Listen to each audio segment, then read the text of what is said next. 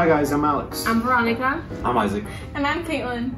We're the Gutierrez family. Welcome to church. We're happy to have you join us for Every Nation online church service. But before we start, we want to remind you that we can still stay connected. We have virtual connect groups, weekly prayer calls, and other ways to stay connected. For more details, please follow us on Instagram, Facebook, and Twitter. Now let's settle down and prepare our hearts for worship and service.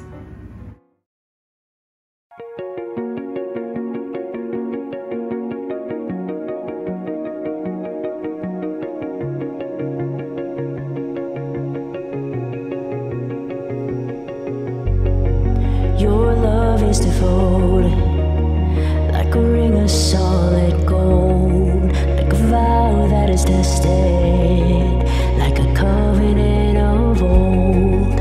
Your love is enduring through the winter rain and beyond the horizon, with mercy for today.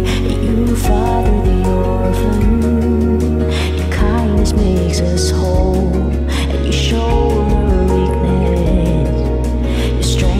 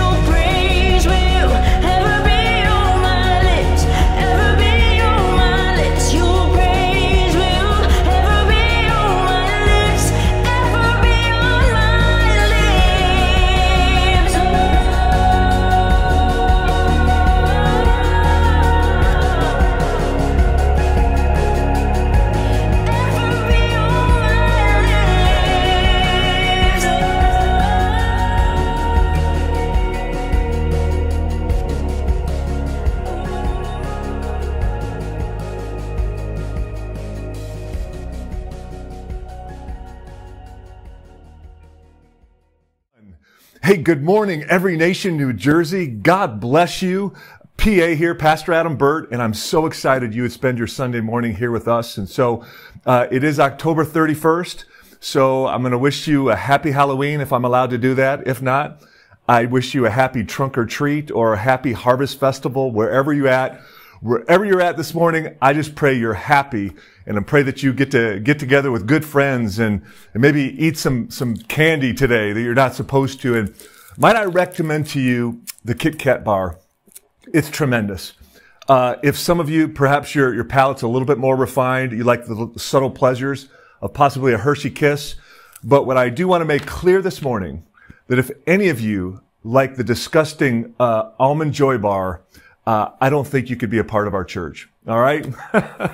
So anyways, maybe that's not true, but I guess we can be, even Almond Joy people can be reconciled in Christ Jesus. But I think you're crazy. Anyways, let's get into our text this morning.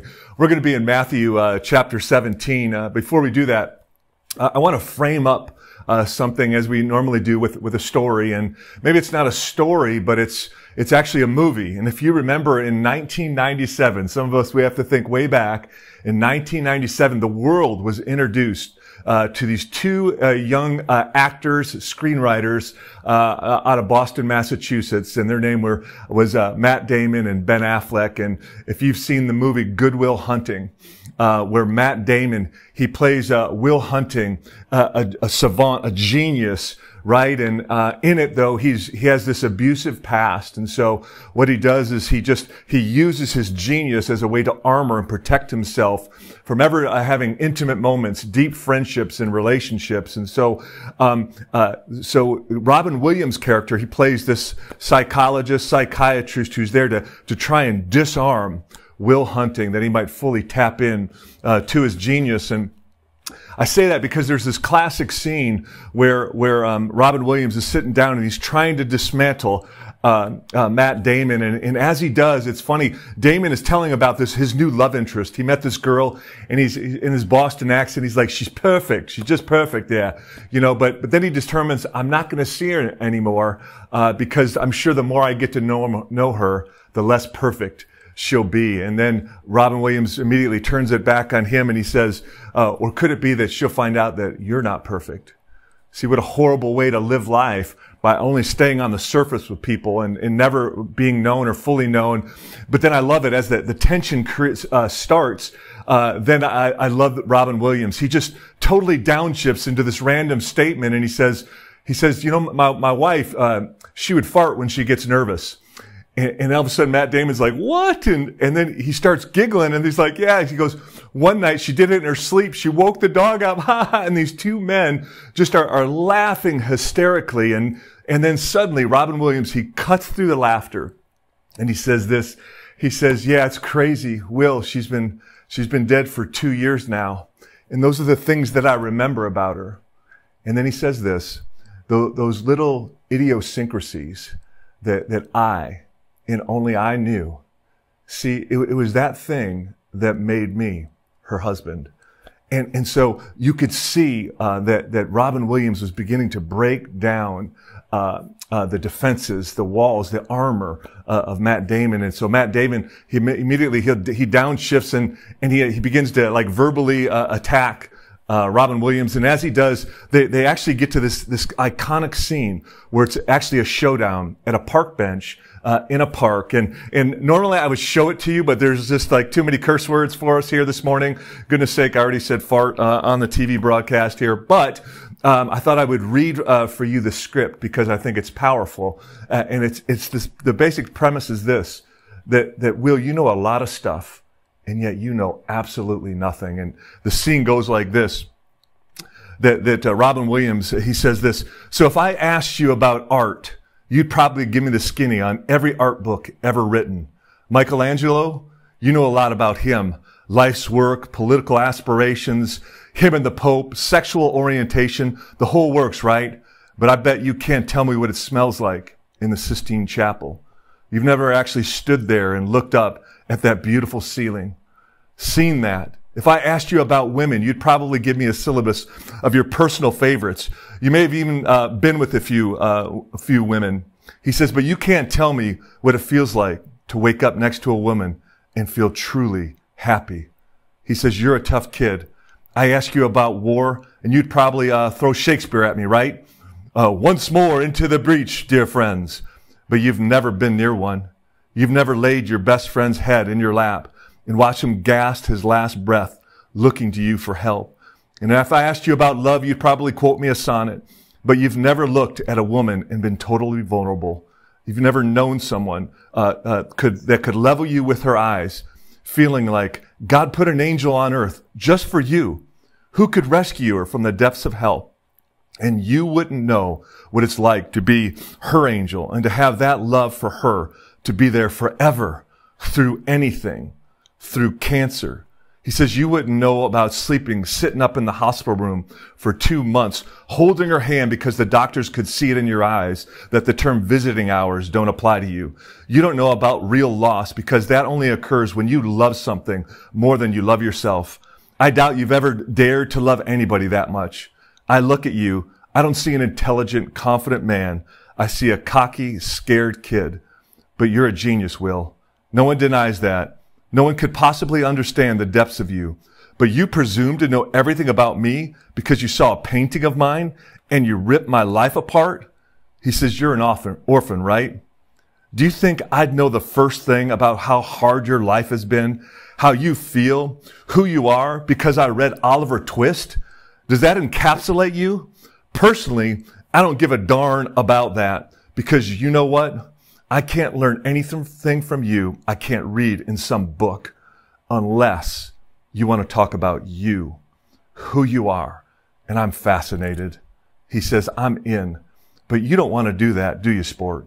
You're terrified of what you might say. It's your move, Chief.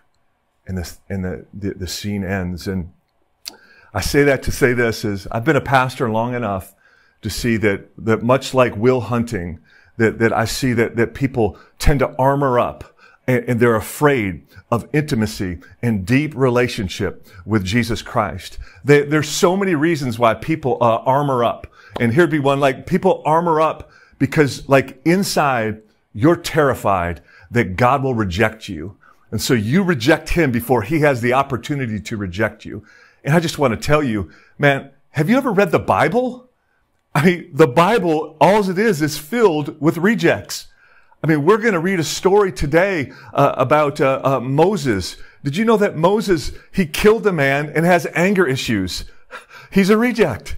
That we're going to see today that there's intimacy with Peter. Do you know that Peter is just some cussing sailor that's going to deny Jesus 3 times? James and John will be in our text today. But you know, James and John they were the power-hungry young kids who had this constant argument of who's the greatest, right? And so rejects, listen, we're all rejects. And yet God longs for intimacy with rejects. How about some of you are going to armor up, and you just want to keep it on the surface with God, right? Like, you know, those relationships where you don't want to go deep with people. So you just talk about sports or the weather. And I mean, I see so many people do that with God because you're afraid, to go deep with God, to commit to him, because you're terrified of what he might ask of you or ask from you. You're terrified of it. And so what? You armor up. You keep it on the surface. And I know there's some people that you armor up through distractions and excuses, right? You just want people to just look at all these other things so you don't have to pay attention to the real thing, which is your relationship with Jesus Christ. And so what you'll do is you'll just point to, but the church, you know, they did this, or so-and-so's a hypocrite, or this pastor cheated on his wife, and you'll point to all these different distractions to avoid the main question. And here's the main question. Do you have a relationship with Jesus Christ? Because listen, at the end of time, man, there's going to be the sound of this deafening trumpet, and the skies rip open, and all your excuses and distractions are going to melt away, and it's going to be you and the Lord Jesus Christ. And are you going to hear these words? Hey, depart from me. I don't know you. Or will you hear these words? Welcome home. It's your move, Chief. And so now let's be in our text here, Matthew chapter, we're actually going to start at the end of 16, and then move into 17, verse 8. And so starting in Matthew 16, verse 28, I'll read it to you. It says this, truly I say to you, there are some standing here who will not taste death until they see the Son of Man coming in his kingdom. And so now we're going to see that we're going to see a glimpse of the kingdom of God, and some of the disciples are going to get to see this. Verse 1 of chapter 17, and after 6 days, Jesus took with him Peter, James, and John, his brother, and led them up on a high mountain. For the record, many theologians think this is Mount Hermon. It's some 10,000 feet high, and so it's going to take effort to get to the high places with Jesus. The atmosphere is thin, and it can be tiring, but you want to get to the high places with Jesus. Verse 2, it says, and he was transfigured before them. It means he metamorphosized. And it says his face shone like the sun, and his clothes became white as light. He's giving these men a glimpse into his divinity. And he peels back his humanity. It says this in verse 3, and behold, there appeared to them Moses and Elijah talking with them. And Peter said to Jesus, Lord, it is good that we are here. If you wish, I will make 3 tents here, one for you, one for Moses, and one for Elijah. I got to stop a minute and just say that, like, this is so Christian of Peter to do. Like sometimes when you have this sweet spot with the Lord, and what is he saying? Hey, let's just build a tent. We'll just stay up here on this mountain. It'll just be we four and no more, right? And while all the earth below them and a sinful, dying world burns to the ground. Man, God's called you to the high places that he might release you on mission to go save a dying and hurting world. Or I need to highlight this is Peter says, hey, let's make 3 tents, one for Moses, Elijah, and you, Jesus, as if they're all on the same level. Well, I got news for you. God the Father is about to speak, and he's like, nope, they're not on the same level. Let's continue. Verse 5, it says, he was still speaking when, behold, a bright cloud overshadowed them. And a voice from that cloud said this is my beloved Son, with whom I am well pleased. Listen to him. And when the disciples heard this, they fell on their faces and were terrified. But Jesus came and touched them, saying, rise and have no fear. And when they lifted up their eyes, they saw no one but Jesus only. And so let's kind of break down this text here in these passages. And notice that Peter, James, and John went to the high places with Jesus. And listen, here's what I think is so important. Like, it's always Peter, James, and John. And here's the reason why. It's because they laid down their yes. So it's funny, Robin Williams in the scene, he references the Sistine Chapel. And if you've ever seen this tremendous work of art by Michelangelo, you know that there's one scene, it's called The Creation of Adam. And I think we'll have a slide of it. And it's this epic painting, and where God is, with all this effort, he's reaching out to Adam, his creation, and Adam, just indifferent, lazy.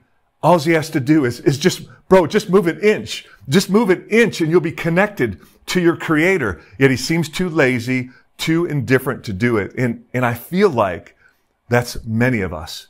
That God he's gone 99% of the way.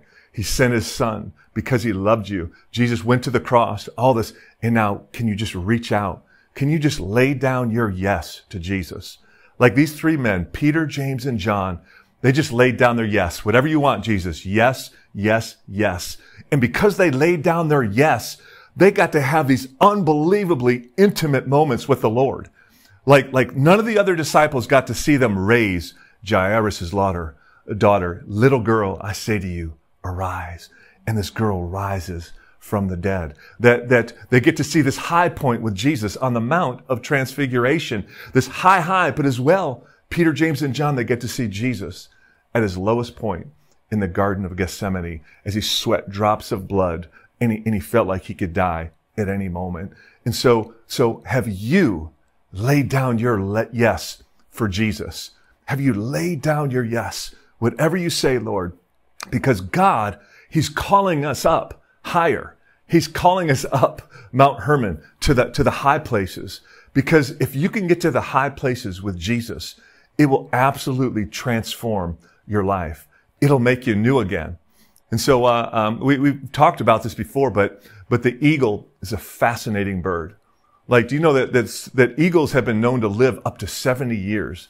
And yet there comes this moment between the ages of 35 and 40, and the eagle has aged. And now his beak has become brittle, that his talons are overgrown and his feathers begin to mat. And he has this decision. What is he going to do? And so this eagle, he'll fly up to the high places and snuggle in to a cleft in the high place. And in that high place, he'll begin to tear out his old talons. It's unbelievably painful. And then he'll begin to rip out his old matted feathers until finally the eagle will break off his beak. And there, just naked, that thing, he will sit in the cleft of the rock in the high places for months until what happens? New growth.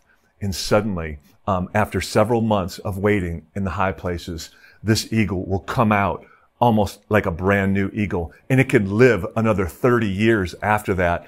And now, do you understand when the psalmist in Psalm 103, verse 5, the psalmist says this, "Bless the Lord, O my soul, who satisfies you with good, so that your youth is renewed like the eagles." Man, God is calling you to the high places with Him to renew your strength and your youth in God. And so here's the second observation from our text is this. Do you know, it's our turn in the story.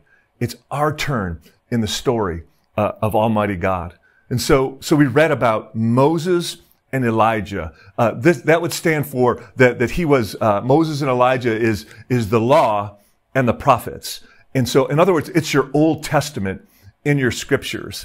And yet, the story, the Old Testament, it's only the beginning of the story.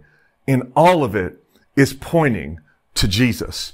And so we get this moment with Moses and Elijah pointing to Jesus. And now we get to Jesus. We see that the law is fulfilled perfectly in Jesus. That the prophecies are fulfilled in Jesus.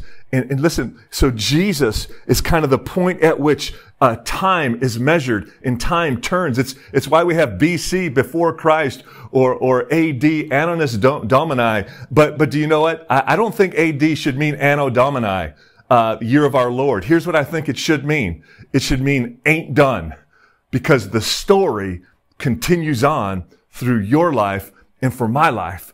The law and the prophets pointed towards Jesus, and now we look back and point people back to Jesus. All right? And so the story continues through you. I love in our text today in Matthew 17, it's like Peter, James, and John, they don't even realize that they're actually a part of the new story being written, the New Testament, and that thousands of years later, we would be reading the story of these men's lives. They became part of the story of God.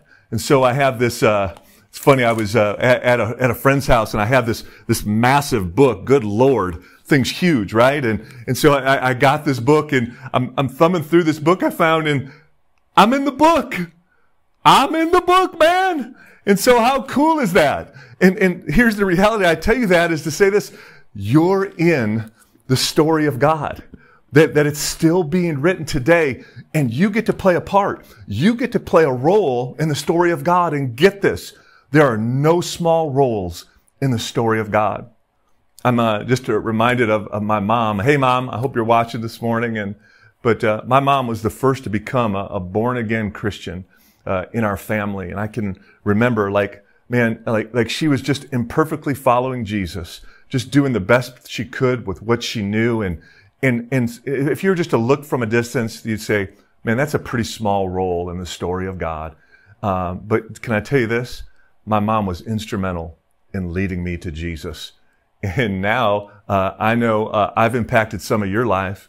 And all that, why? Because someone was faithful to play their part in the role in the story of God. There are no small parts in God's story.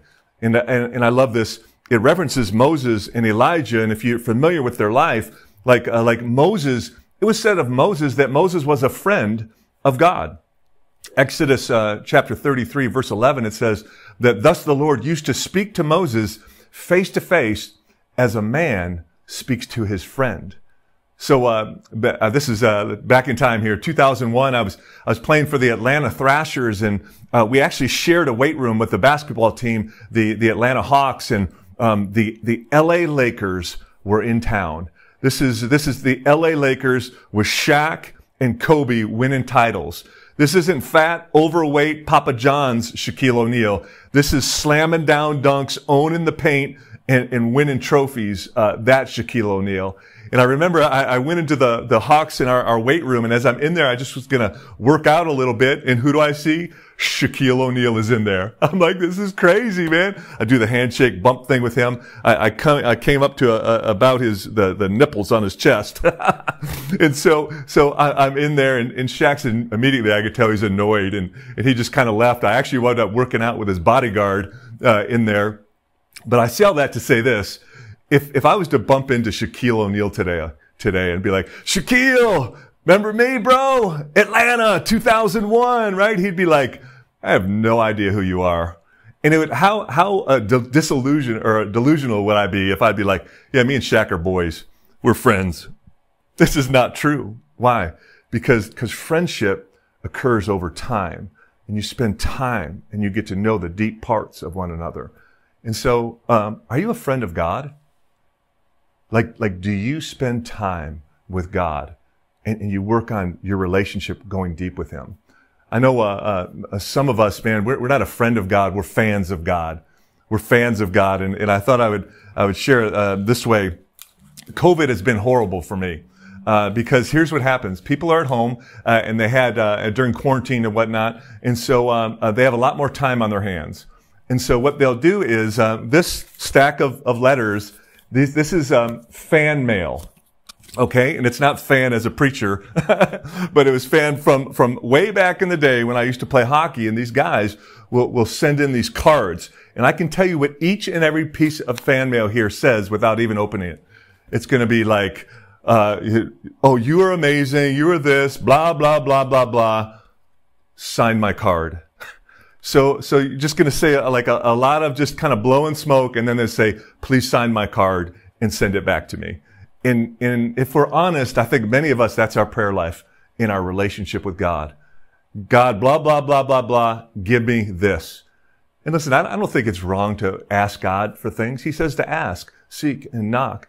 But if that's all you do is seek the hand of God and not the face of God, something's wrong.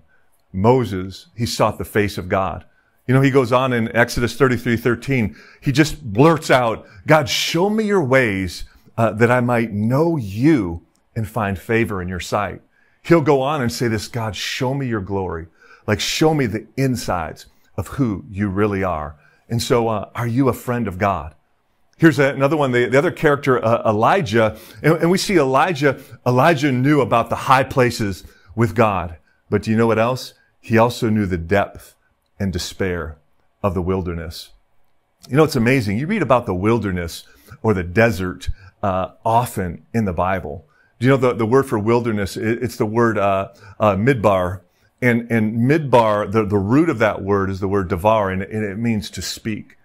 And isn't it amazing that how often in our wilderness seasons that it's there that we get to hear God speaks to our life?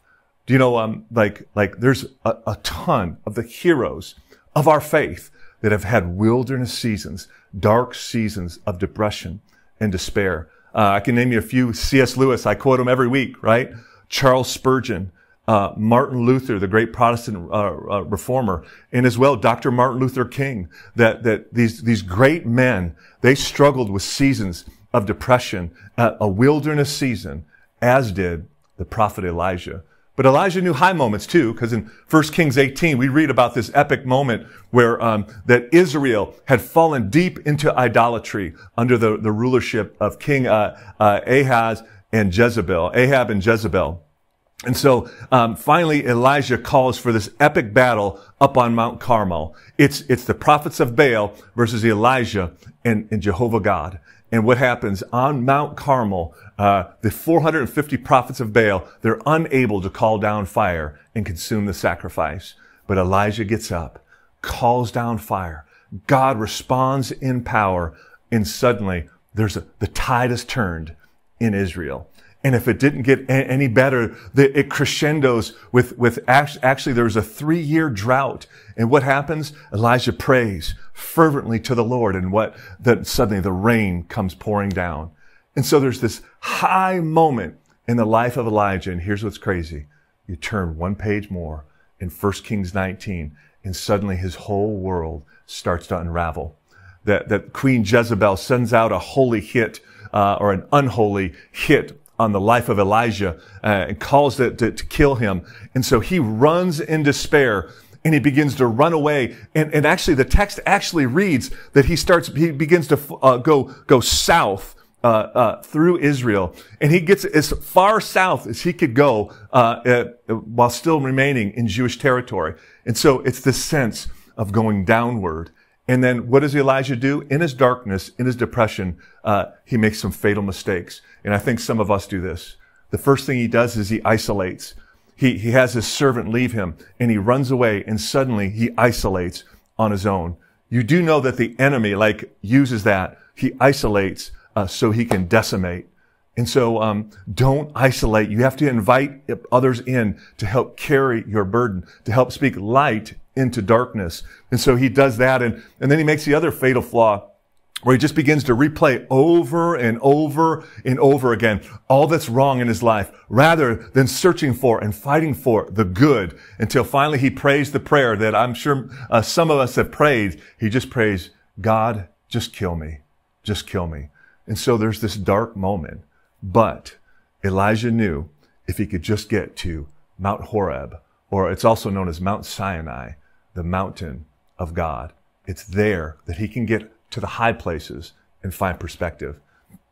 So I've made it no secret. I love those Discovery Planet shows, with nature, and I'm just always just blown away about the creativity and the brilliance of God and his creation. And I was watching this Discovery Planet, and for the record, the narrator, I think I could just hear him read from the phone book, and it would be amazing, right? That English accent. And so I wanted to show you a clip of this video of these little baby mountain goats. I can't remember what the technical name for them is, but how they're able to ride and move in the mountain. And so I brought a little clip of it for you this morning. Why don't you check it out? Trailing behind, the last youngster is almost down and runs right into trouble. A fox. It's been waiting for a straggler.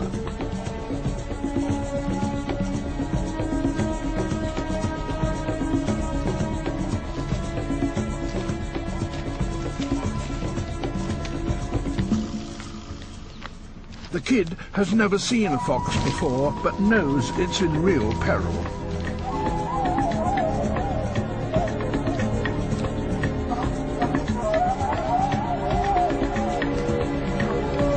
It appears to be running into more trouble as it heads back up the cliff.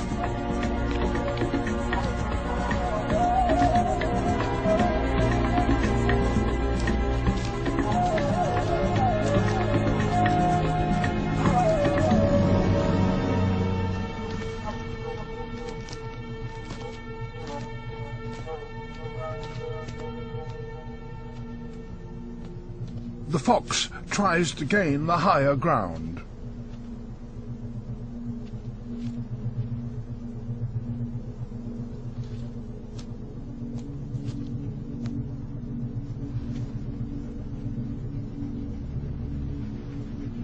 But the kid has found safety on a face so steep that only an ibex could stand there.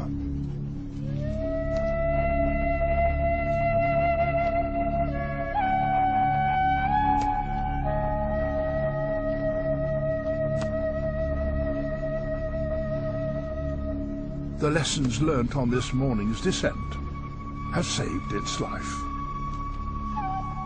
Finally, the fox gives it up as a bad job. Perhaps suddenly aware it's standing on a precipice. Despite its tender age, the ibex has outwitted one of the canniest of predators.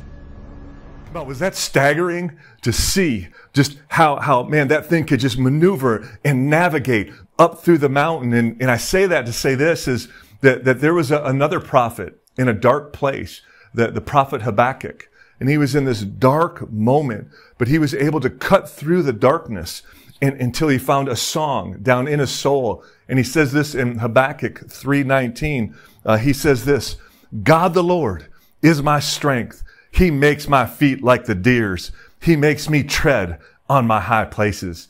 Like, did you get that? Like that baby deer, man, though the enemy is wanting to take you out, that you can go to the high places, that you can learn to maneuver to the high places with God, and you find refuge and you find strength. And do you know that the name Habakkuk, it means to embrace or to wrestle. And it's in the dark moments that we need to get to the high place and we embrace and we grab hold of Jesus. There was another man, a wrestler in the scriptures. His name was Jacob. And in Jacob, if you remember, there's this fascinating scene where it says that Jacob wrestled with God. And theologians have always been like baffled by this certain scene. But here's what I jumped out at me the other day is that it references that they wrestled at the ford of the Jabbok.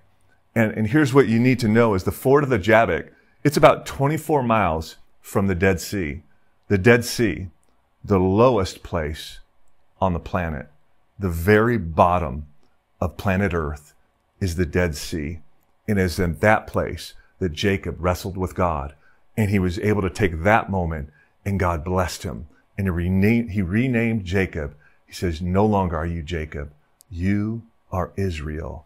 That became the catapult moment from the lowest point that as he embraced God, what happened? He blessed and he was never the same. I think about J.K. Rowling, which I guess is appropriate as it's October 31st, and the author of the Harry Potter movies. She had a very difficult past. That she was unemployed, single mom, didn't know how she was going to care for her kid. And I love her quote. She says this, that rock bottom became the solid foundation to rebuild my life. You got to grab a hold of Jesus. And so Elijah, he gets there to Mount Sinai, and as he goes up Mount Sinai, Mount Horeb, and as he's up there, there's this classic scene where suddenly we see this mighty wind, but it says that God wasn't in the wind. And then we see just this fire, great fire thrown from heaven, but it says that God, he wasn't in the fire. And then this great quake that the earth began to shake, but it says that God wasn't in the shaking and the quaking. But then Elijah heard a still small voice, a whisper, and it was said that it was God was actually in the whisper. And here's what I want to highlight. If you're in a dark space this morning, I pray that God gives you ears to hear the whisper in the wilderness. Do you know what? That you can only hear the whisper when you're near. Isn't that true? And God is near to you today. Do you know that you only whisper to somebody when you're intimate with them? Like if I don't know you and suddenly I get up in your ear and I start whispering, you're going to think I'm weird or maybe even punch me in the face, right? But if you know somebody, it's appropriate to get close and to whisper in their ear. And so Elijah, he found Almighty God in the whisper. And so I pray that God would give you ears to hear the still small voice of the Holy Spirit. I found this really cool video on TikTok, and it's the story of this young boy, Christopher, who was born deaf, and he had these implants into his ear, and now he's flanked by his mom and dad, and it's for the first time ever they're going to turn on the implants, and they want the parents to see their son's face at the first time that he can hear. And so check out the video.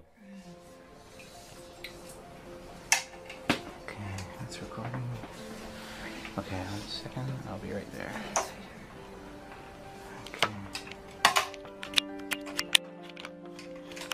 Okay. All right. Let's see what we do. So this time when I say go, they'll both be on together, okay? So do you want to watch his face? Yeah. And it's going to be on in 3, 2, 1, go. Hi, buddy. Hi, Christopher. Hi, Christopher. Oh, it's okay, buddy. You're okay. You're okay, buddy. It's okay. It's okay. It's okay.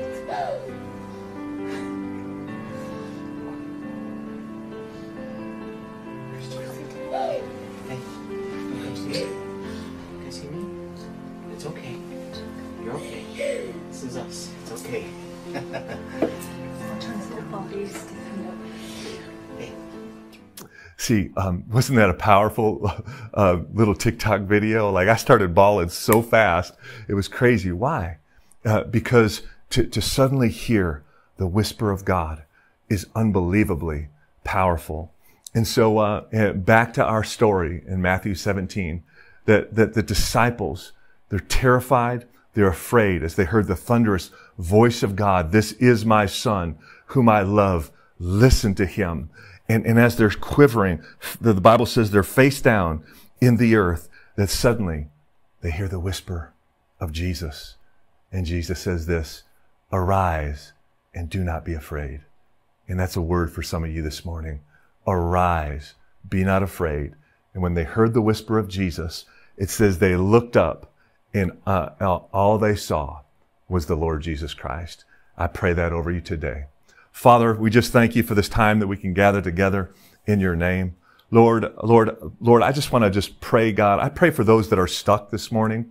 God, I'm asking that as Jesus was transformed, Lord, I pray that there would be a breakthrough moment. God, that we would have ears to hear what you're doing in our life. Lord, that we'd be drawn in to the high places with you. And God, we would have the courage and the strength by the Spirit to lay down our yes. And so we thank you and we trust you in Jesus' name. And all God's people said, amen, amen. Well, listen, the sermon's over, but we're not quite finished as I need to remind you that you can remain faithful in your tithing and your giving. Listen, we believe that the tithe, or a tenth of everything that comes in, it belongs to Jesus. And God is accomplishing so many things in and through the tithe, that he's helping push out the gospel. That you know this, that he's helping us from loving money and using people. Do you know that you're supposed to use money and love people? And as we give to him, we're guarding our heart. Do you know that as well, that when we give back to God, it's actually a form of worship? I mean, the word worship, the etymology is that it's worth-ship. And so we bless God with our finances. And here's the great news, is that as we do that, God is faithful to bless us right back. And so there's 3 ways that you can give. You can go to our website, ENCNJ.org, and just hit the giving icon. Or you can give via text. My family and I, we give this way, and you just text the letters ENCNJ to the number 77977. It's unbelievably convenient. Or you can mail in your tithe or offering right here to our church at 101 Gibraltar Drive here in Morris Plains, New Jersey. And may God richly bless you as you give. And finally, if you need further prayer, or you just maybe have some questions about the church or need some counsel, every Sunday at 11 a.m. we have a virtual Zoom ministry. The number should be coming up on your screen. We have a pastor or a staff member available on this call to minister to your needs. Listen, every nation, God bless you, God loves you, and has a great plan for your life. Have a great week.